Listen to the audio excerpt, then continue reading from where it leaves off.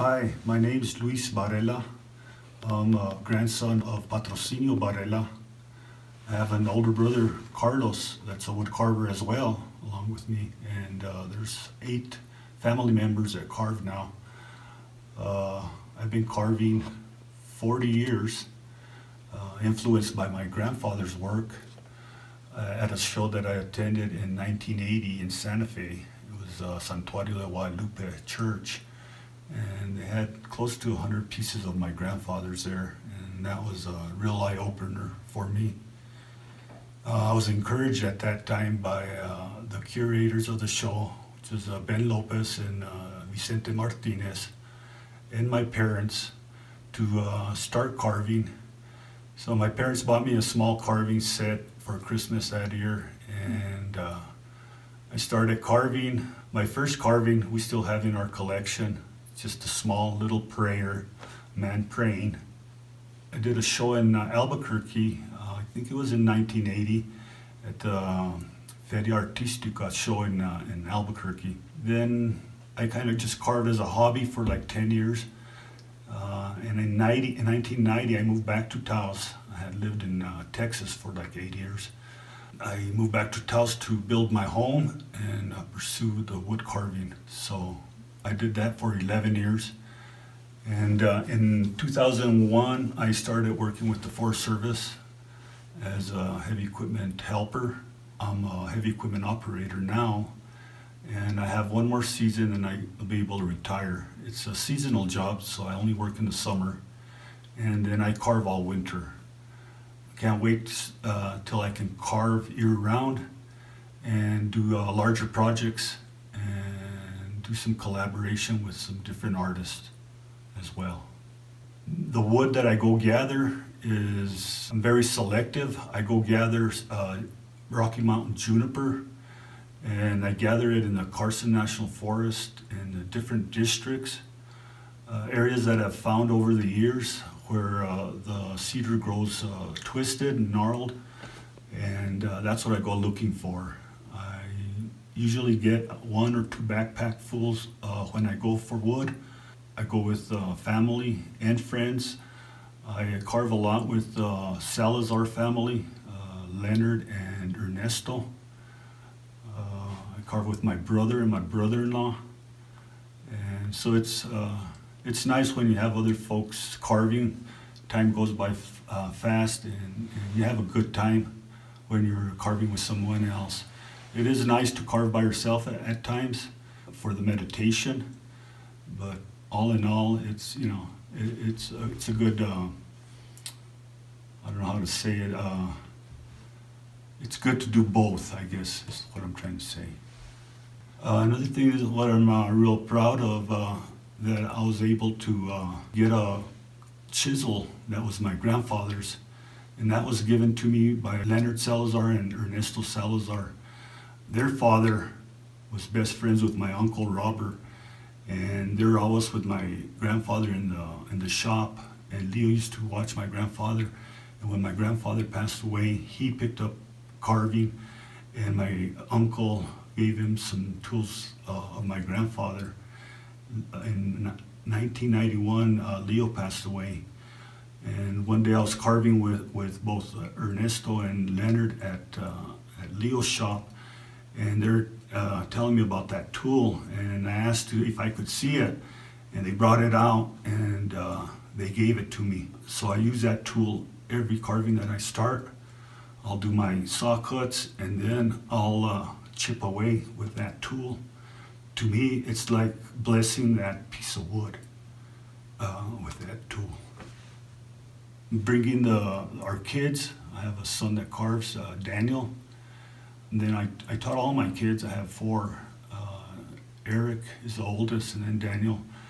I taught them both to carve, but Eric didn't like carving, so he stopped carving. But Daniel has kept it up since, I think he started at 11, and I think he's like 34, 35 now. My brother has a son that carves as well, Roberto. He's like a year younger than Daniel, and he's been carving about that long as well.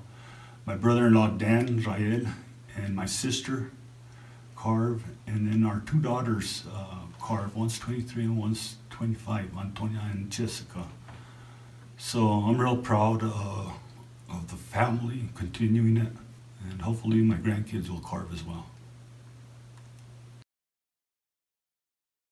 Hi, this is Kathleen Michaels with the Millicent Rogers Museum, and I'm here today to tell you about Luis Barela. He was born in Taos, New Mexico, and is the grandson of the famous New Mexico wood carver, the late Patrocinio Barela. Patrocinio Barela is a very important part of our permanent collection here at the Millicent Rogers Museum. He is who I like to refer to as the Picasso of carvers. Louis was the first grandson to pick up the knife and continue the wood carving tradition of his grandfather. Here's a statement from Louis. In 1980, I attended an extensive show of Patrocinio Barela carvings at the Santuario de Guadalupe Museum in Santa Fe. The sight of so many of my grandfather's pieces pushed me to the point that I was no longer free not to carve. I search for unusual shapes and forms of cedar wood. I take the cedar to a high level of polish while leaving other areas in their original, rugged, weathered gray finish. I utilize the grain of wood and contrasting light and dark colors to create the illusion of figures emerging from the confines of wood. Luis Barela. Please view all of Louis's works that are available to purchase on MillicentRogers.org, including his first place winner of the Sacrament of Marriage. It is a beautiful story told in wood with the phases of the couple. They are getting married at the top with a large figure below them, and below there are children and there's a figure praying. This piece has negative spaces where it twists and turns and creates light and movement in this unique form with the very Barela style. Also not to be missed in this market is a wooden carving which depicts the story of Adam and Eve. The beautiful entwined couple are twisting upward with descendants, families below them, and who else is on the bottom but the serpent tempting them in this age-old legend. This was honorable mention in the Santa Fe Spanish Market in 2019. Another notable mention for our Southwest Market is my personal favorite of Man Standing on His Own. This solar figure reminds me of one of the oldest bultos of San Antonio that resides in the Taos Pueblo Chapel. Amongst these fine carvings in wood by Luis Barela, you will find very affordable works of the Holy Family, of couples, and individuals in prayer, and they are all created in the famous Barela style. Do yourself a favor and treat yourself today to something that will bring you and your family generations of gratitude. Gracias. Hi, this is Kathleen Michaels with the Millicent Rogers Museum, and I'm here today to tell you about Luis Barela. He was born in Taos, New Mexico, and is the grandson of the famous New Mexico wood carver, the late Patrocinio Barela.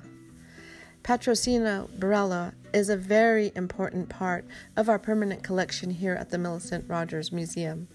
He is who I like to refer to as the Picasso of carvers. Louis was the first grandson to pick up the knife and continue the wood carving tradition of his grandfather. Here's a statement from Louis. In 1980, I attended an extensive show of Patrocinio Barela carvings at the